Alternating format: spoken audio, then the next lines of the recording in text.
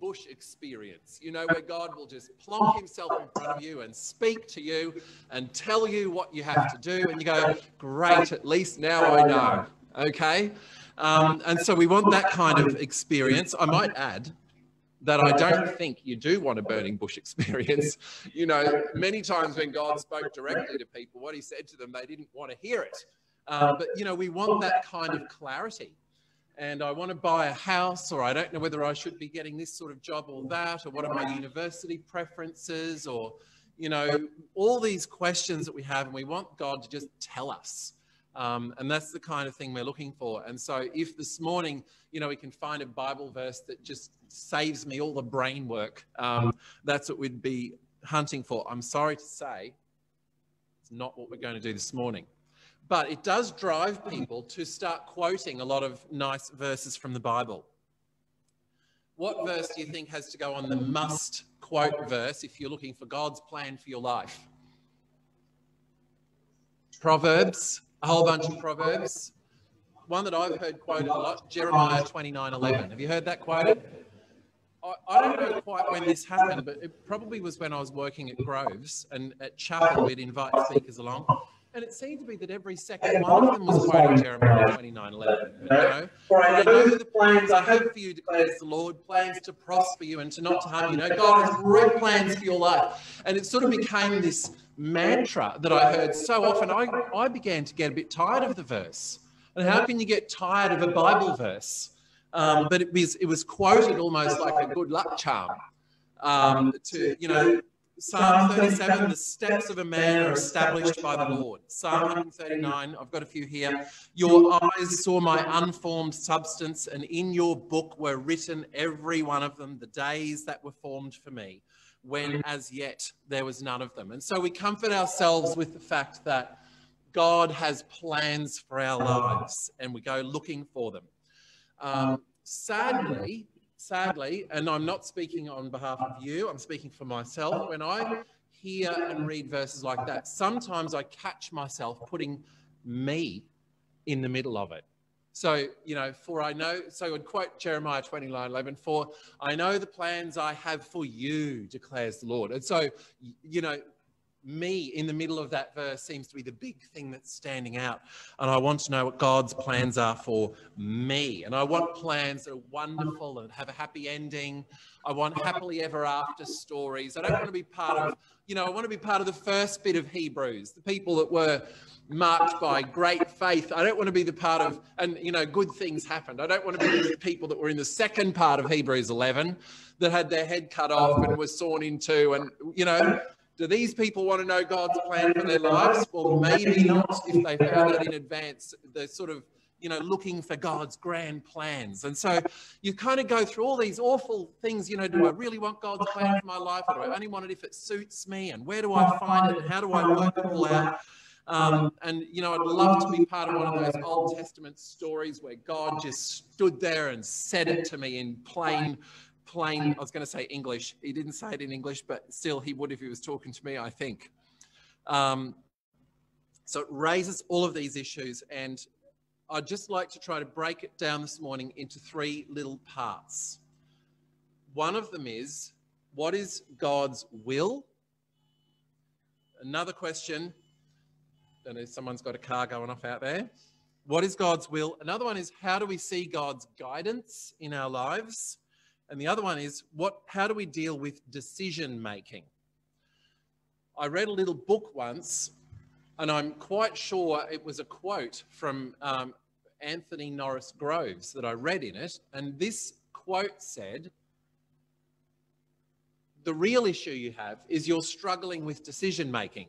You're not struggling with knowing God's will for your life, because he already made that clear to you. It's in the Bible. And you're just struggling with decision making, you know, and that got me thinking, that idea. I thought that's an interesting little statement, you know, because I would like to propose to you this morning that seeking God's guidance actually begins with following the will of God. I think sometimes we go, well, I'll sit here until God tells me what to do, and then I'll get up and do it. But I already know a lot of what God wants me to do, and I'm not doing it. And I think if we have an obedient relationship with God and we're obeying the will that God has already given us, which we'll read some of in a minute, then knowing how to deal with some of those other issues that we struggle with sometimes will become a lot simpler. So we need to get things kind of in reverse. So let's read Jeremiah 29, shall we? And find out what it really says. Because I was going to avoid reading this because of how many times I've heard it kind of misused. But I thought, let's have a read and find out what God actually says to us in Jeremiah chapter 29. So I'll read all the way through to verse 11 or 12 or something like that. So this is what, just think hard as you're reading this, you know, what is the context of that verse where God says he does know the plans he has for us? Jeremiah wrote a letter from Jerusalem to the elders, priests, prophets, and all the people who had been exiled to Babylon by King Nebuchadnezzar. This was after King Jehoiakim, the queen mother, the court officials, the other officials of Judah, and all the craftsmen and artisans had been deported from Jerusalem. He sent a letter with Elasah, son of Shaphan, and Gemariah, son of Hilkiah, when they went to Babylon as King Zedekiah's ambassadors to Nebuchadnezzar. This is what Jeremiah's letter said. Here it is. This is what the Lord of heaven's armies, the God of Israel, says to all the captives he has exiled to Babylon from Jerusalem. Build homes and plan to stay.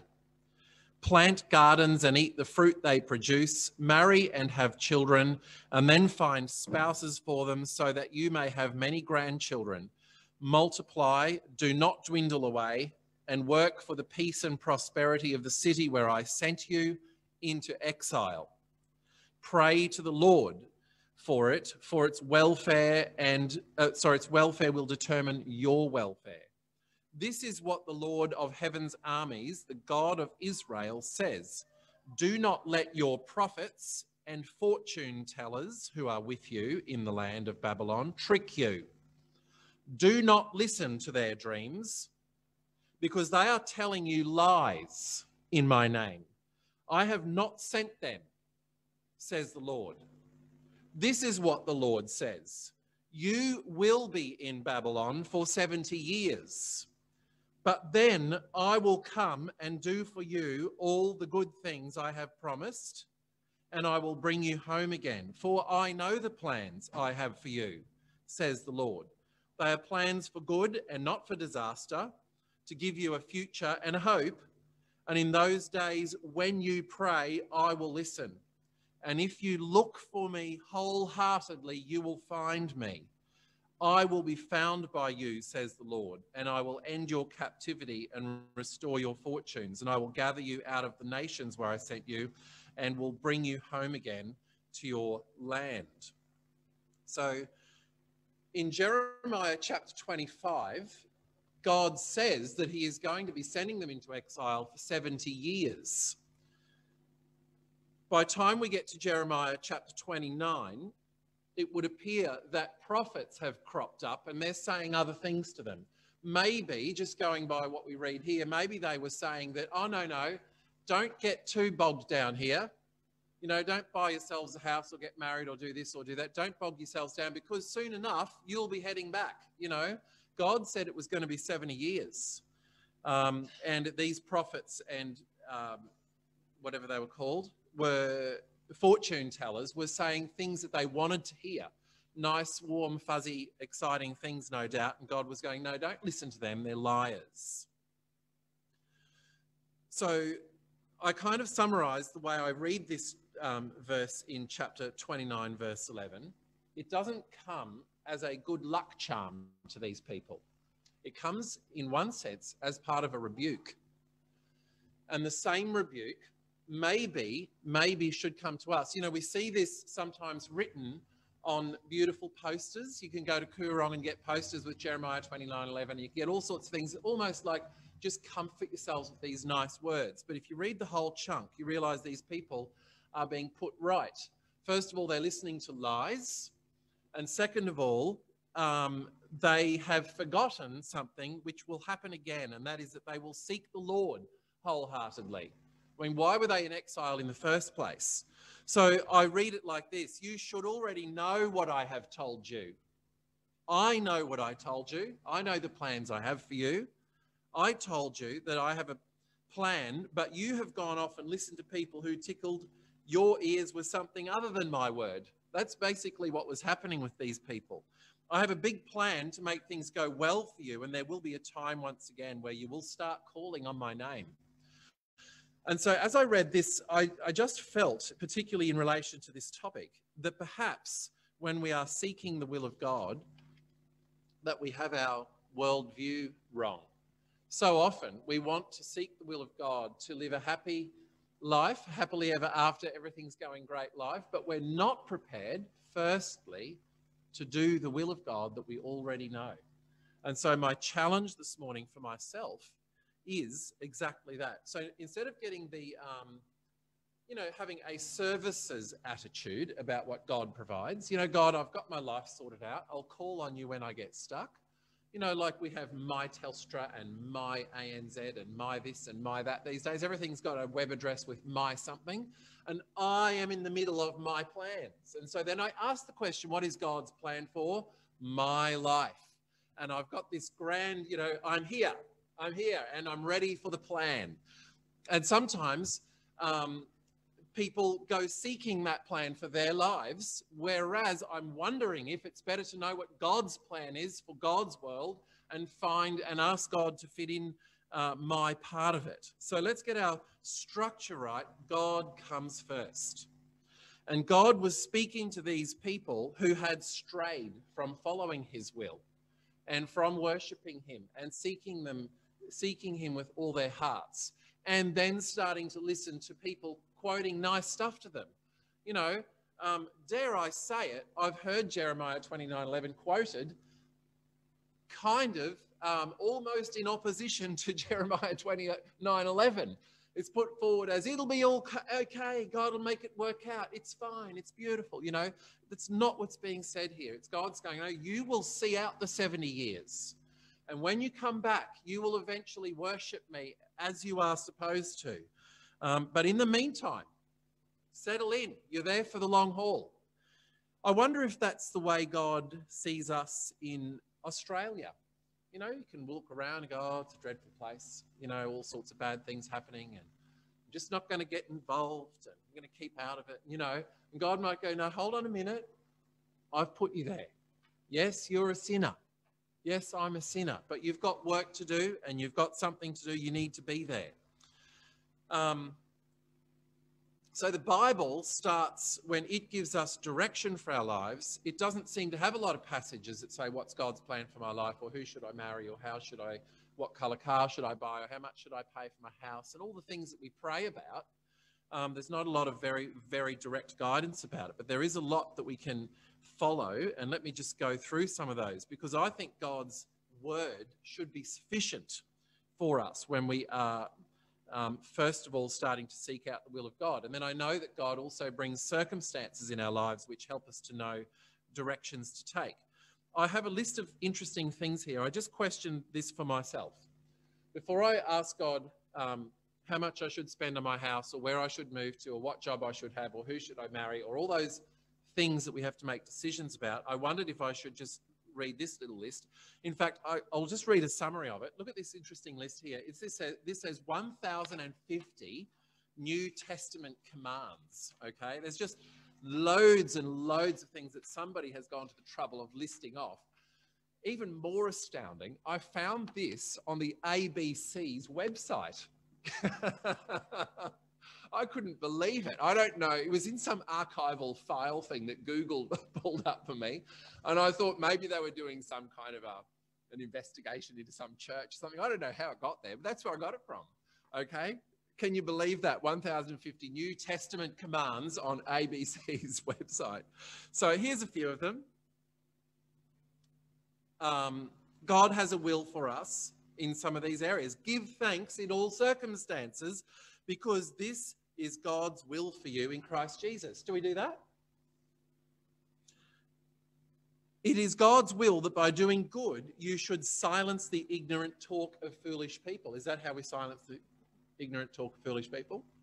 Or do we go out there and yell at them? Or I don't know, write nasty letters to them? Or do we do good? That's what God says.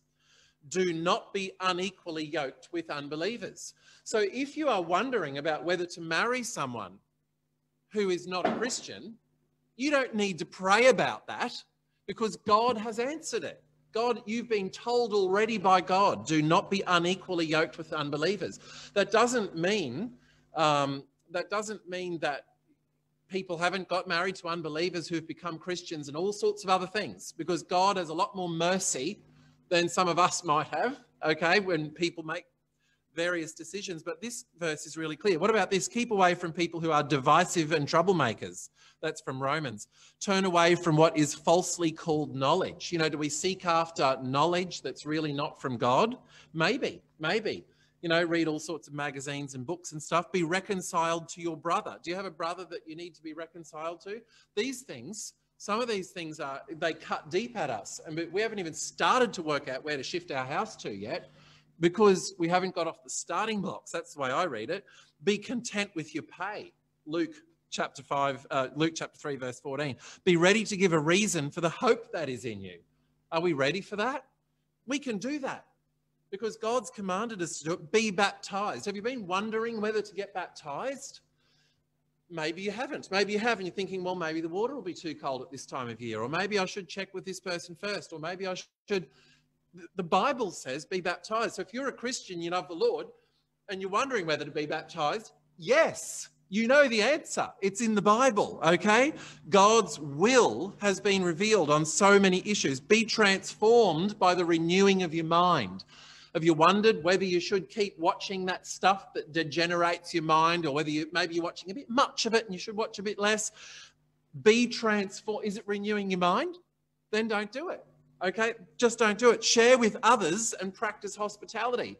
Were you wondering whether to have the neighbours in or not and show some hospitality? You should, okay, because share with others and practice hospitality. Bless those who persecute you.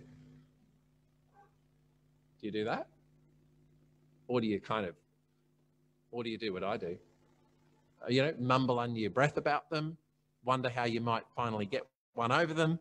Bless those who persecute you. Be willing to associate with those of low position. Love one another as Christ loved you. Don't be proud. Make your life a living sacrifice. Let your light shine. Put off anger.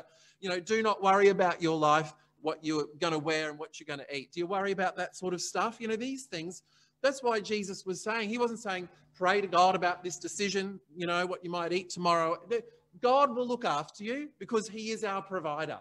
And I'll tell you what, Catherine and I and the family, we experienced that in a really new and different way during all our COVID lockdowns, where we couldn't work for months and months. No one was allowed to come to Camp Pyalba. And for the first time in my life, and I'm not quite sure why I had never been put into this circumstance to realise this before, but I recognised that I had wrongly connected work and pay. Okay, we always go, well, you go to work, that's how you get paid, isn't it? You go to work and you get paid. And if they're not going to pay you, you don't do your work. And if you do your work, you expect them to pay you. These two things are inextricably linked, but they're not linked in the Bible. They're not linked in the Bible because God said he will provide. And he said that to Adam and Eve, that he was going to provide for them, and not on he even gave them work to do. He gave them work to do, but not on the condition that they got paid, not on that condition. And it was interesting because throughout that whole period of time where Camp Pyalba was closed, God provided. And we also worked, but we never got paid for the work, because the way we get paid for work there is when there's camps coming through. And so it was just so refreshing to have these two things pulled apart and experience God's provision and get on and do God's work. And they weren't sort of tied in together. But this is really interesting, isn't it? So take heed not to get drunk. Submit to one another. Have you been wondering whether you should have some mutual submission in your family with your husband and wife? with your wife or your husband. And, or whether you're trying to control each other or I don't know. This says submit to one another. So you can do that and you can do it safely. And you don't have to pray, should I submit? Because God has already told us to do that. Submit to God. Husbands, love your wives. Husbands, have you been wondering whether you should love your wives? Your wife, one each, okay? Have you been wondering about that? How much love to show your wife? Well, you have to do that. This is what the Bible says. You don't have to pray about that. You don't have to stand and wait for a burning bush in front of you to say, love your wife. You don't have to wait to be threatened with being swallowed by a fish before you obey this command, because that's what the Bible says. And it may not be easy depending on your circumstances. I don't know. Wives, submit to your husbands. This is in Ephesians 5. Do not worship anybody but God. Is there anything in your life that you worship other than God? Matthew chapter 4. So that is Jesus quoting the scriptures. Abhor what is evil. Pay your taxes. Have you been wondering whether to pay your taxes? Well, you should. Romans 13. Speak the truth. Ephesians 4:25. And so I was just reading through this and I'm thinking, wow, if I did all that stuff, that's doing the will of God that's already been revealed to me. And sometimes when I go back to the question that, I was posed as a topic for this, seeking and recognizing God's guidance in your life, the very first and most powerful and compelling guidance that we have in our lives is to follow the very word of God itself first. I believe that if we are following the word of God, which he has already clearly revealed on all of these issues and many, many more, 1,050 according to the ABC website, okay, if we do that, then the obedient, loving relationship we have and the obedient walk we have with the Lord will help us easily then to be able to make some of those more minor decisions that come along, that we sometimes feel like are the big things that we have to pray about because we're walking in the will of the Lord. God has given us a brain. I think if you take this question of seeking God's guidance to either extreme, you can end up with problems. One is I'm just going to blast ahead and call God in when I need him. That's not walking with God. And the other one is I'm going to sit still and wait. And I'll wait for a bolt of lightning from heaven to strike and tell me what to do. And I don't think that's walking with God either. That's just being paralyzed, I think, by a lack of faith. We can be paralyzed by a lack of faith. I often feel like if I've got a decision to make and I think, well, I'm going to pray about that. This is my little strategy. I'll pray about that. And then I will use the brain God gave me to make a decision about it. And I will trust that God helped me make that wise decision. And so I look back sometimes and go, oh, it was good that I made that decision or this decision. So with hindsight, I can see I was helped by God. But providing my decision-making is made within the framework of the will of God, then, and I'm walking with God, God is with me. Think about it. Think about this situation. Imagine you've just gone to work for a new boss. He's a builder or something. I'm not sure what everyone here might do, but you've got a new boss and you go along there and he says, look, I want you to, I shouldn't have picked building. I don't even know how to build. So, I want you to dig the foundations or do whatever. And you're meant to know how to do that. He's taught you how to do that. Imagine if you keep running back and going, oh, do you want me to put the shovel in here? Oh, okay. So to the left or to the right? Oh, which way do you want? You go, mate, I've told you how to do it. You know how to do it. You can make those decisions. You work that out, okay? Because you've grown in maturity. And the more we grow in maturity and our knowledge of the Lord, and the more we know his word, the more we are able to make wise decisions with the brain God gave us, because he has given us a brain and the wherewithal and the tools to do the things that he's asked us to do. So if it says, for example, go into all the world and preach the gospel, you might do that differently from the way I might do it, but that's what we've been asked to do. So should I share the gospel? Yes, you should share the gospel. How? Well, use your knowledge of the person you're speaking to and the tools you've got and the information you've got and the experience and the testimony that you have to do your best at that. But God will help you. He will be there. You don't have to sit there until it's all totally clear before you decide to get up and do something. If that's how you approach it, you'll be sitting there till the day you die, because you'll never get up and do what God's given you, the work that he's given you to do. I believe God's given us work and the ability to do it. Question: if I'm stuck in prison because of being a Christian and I'm given an opportunity to escape, should I escape? Well, if you have a read of Acts chapter 12, what do you find out? Peter was in prison. Did he escape? He did. The gates flung open, the angel came, and so he obeyed the angel, and he used, thinking to himself, well, here's my opportunity. And actually, he didn't even think that. I think he was a bit shocked by the end of it. He comes out of prison, but he escaped. A couple of chapters later, what do you read? Paul's in prison. Similar situation, no angel, but an earthquake, and the gates flung open. Here's my opportunity. Did he run? No, he didn't run. Different circumstance, wasn't it? Because there was a guy there about to kill himself. He was about to kill himself, going, oh no, everyone's escaped. I'm going to lose my, job, lose my life, whatever. I'll kill myself. And he goes, don't do this, mate. Because Paul recognized that he had a testimony to this unsaved person who was there. And so on that occasion, he didn't escape. So you can't say, people, we want these kind of fixed rules that say, when this happens, do that. Always marry a person like this, buy houses here, do. And then, to be honest with you, I wonder if our tendency to want those kind of levels of clarity is because it saves us having the depth of relationship with the Lord that we need to have. Because if I have a whole list of rules, I don't really need to know God at all anymore. I just follow the rules. And having an ever-deepening relationship with the Lord and knowing his word and having some wisdom and discernment that comes through a mature faith helps you to make a decision like Peter and Paul had to make. One stayed in prison and one left. And both of them were taking an opportunity that God had put in front of them. Getting married. What does God say about getting married? He wants people to get married, okay? He made man and woman. So it's okay. It's within the will of God to get married. God asks husbands to love their wives. Can you do that? Yes, you can. So you should be able to get married and love your wife. It is not conditional on whether or not she is good looking or, whether you're still feeling like you're in love. But what is expected can be done easily within the will of God with the help of God. So, you can, and I sort of had to come to this when I was thinking of getting married, this whole idea of going, where's the right one and how do I know? Well, knowing the will of God is not a game of hide and seek. You can read the scriptures and then you can go, okay, I could love my wife.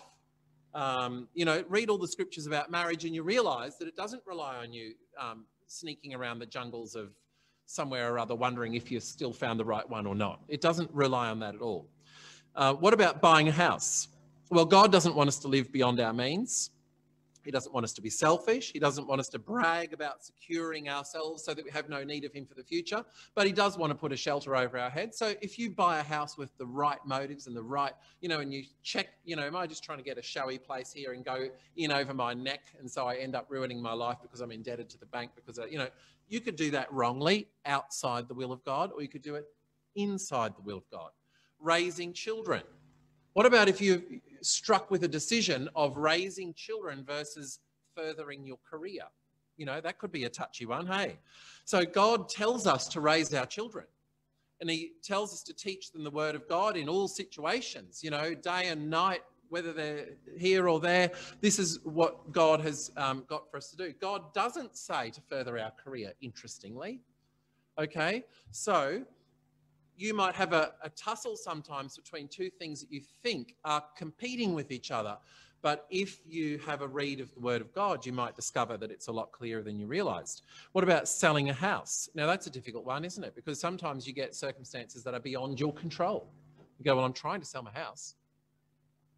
I don't know whether it's going to sell. I just have to wait. Maybe you're learning a lesson in patience, Sometimes you just have to pray to God and say, look, God, this is what I think you're leading me to do, but please stop me if it's wrong. You know, if it's and you'll know if it's wrong if it's outside the will of God. If it's outside the will of God, it is wrong. But if it's within the will of God and it's not breaking any of the things that you know God has taught us from his word, then you can pray that God will stop it if it needs to stop, and be prepared to stop if that's true. You know, sometimes we feel like, well, I'm going to pray this until it gets done kind of thing. And you know that it might be just a selfish ambition or whatever else. So as I think about all of the questions and stuff that I would raise to myself to pray about from time to time, I realise that I can make decisions about those things either inside the will of God or outside the will of God. And I realise that I could be leading a life totally outside the will of God and then suddenly praying to God to make some big decisions. And God might say to me what he said to the people in Jeremiah chapter 29:11. And that is that you are not seeking me wholeheartedly and you're not following my word. And, you know, I do have plans for you, but they're not really what you're currently searching out. You're listening to lies or other advice in your life. So as I think about this topic, I cannot find in the Bible a simple way and a formula that says this is how to know God's will on every single decision, because I don't believe that's how a relationship, a loving, obedient relationship works. And, you know, if you've got children, it doesn't work like that. You know, if you said to your kids, don't go and play in the backyard, and they ran out to play in the backyard and said, hey, Dad, should I ride my BMX over here or my skateboard over there? You go, you're not even supposed to be there. You know, don't ask for help with decision making when you're living outside the will of God. And the only way to know the will of God, the best way to know the will of God, is to read the word of God. Now, there are many circumstances that you and I can both acknowledge which we've had in our lives where we've done things we know that God has guided us in different ways, stopped us from doing stuff or pushed us into doing things or made things clear. And when that happens, you know that, and you check it against the will of God, against what you know to be God's word. So my little bit of advice for myself out of this today is start by obeying the will of God. Don't say I'll obey after I find out what God wants me. Start by obeying the will of God, and you've got the will of God. Every one of us in this country has at least one copy of it. Everyone, well, could have easily, and you can Google up another 20,000 versions of it, the Bible. I believe God's word is sufficient for us in terms of guiding us through life, and the decisions we have to make, we make within the confines of a loving, obedient relationship with the Lord. We pray about those decisions and we do ask for help, and we make decisions being open to God changing our plans if we've got it wrong or if we did it ignorantly or whatever. And the other thing is, I would say, do not become paralyzed by waiting to be part of some kind of fire from heaven kind of experience, because for the most part, those things are the exciting stories we tell kids. But I think even as you read through the Old and the New Testament, that's not overwhelmingly what happened to, most of the population. And in the New Testament, we have something. I mean, you might want to go back and have Old Testament experiences, but I think those Old Testament people would have loved and looked forward to what we have, the Holy Spirit living in our lives. If you'd said to them, do you want to have to wait for burning bushes, or would you like to have the Spirit living within you? Okay, we live in a very different time, and sometimes I feel like wanting those burning bush experiences may be evidence of a lack of trust we have, and a lack of spiritual maturity we have, and the lack of us listening to the Spirit who is living in our own lives. So let's not wish for those times. Let's be encouraged by the fact that God knows the plans he has for us. He has. Let's find out what those plans are from the scriptures, and let's listen to the Holy Spirit as we pray and seek after God on a daily basis, and see if that helps next time it comes to buying a house. I think buying the house will pale into insignificance compared to the the plane on which we will be living if we're only walking with God and in his will in a total sense. I'm not saying I am at all, which is why I say I'm unqualified really to speak on this topic. But the challenge for me is to get into the Word of God and make sure that I'm firstly following the will that he has already given me in black and white. Let's say thanks to him for it. Father, we thank you today because we know what you've told us. We have a copy of it in our hands. We're not persecuted for owning it.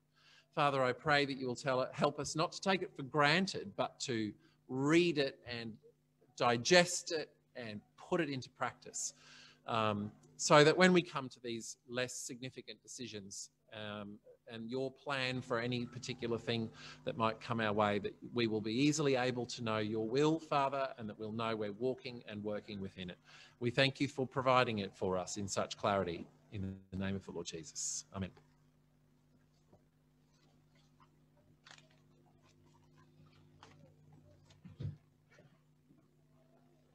Okay. Thank you, Terence.